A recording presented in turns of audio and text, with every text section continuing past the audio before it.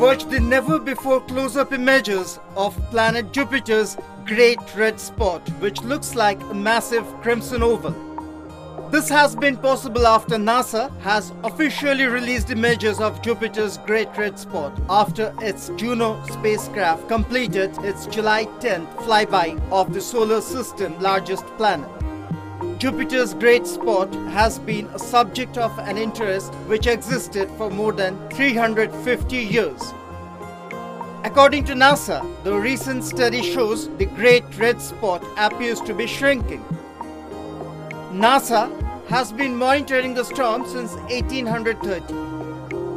The Great Red Spot is quite bigger than planet Earth, and according to NASA, it measures 10,159 miles in width. In size, it's about 1.3 times as wide as Earth. These images were taken by JunoCam imager, which is on board the NASA Juno spacecraft. NYOOOZ Desk.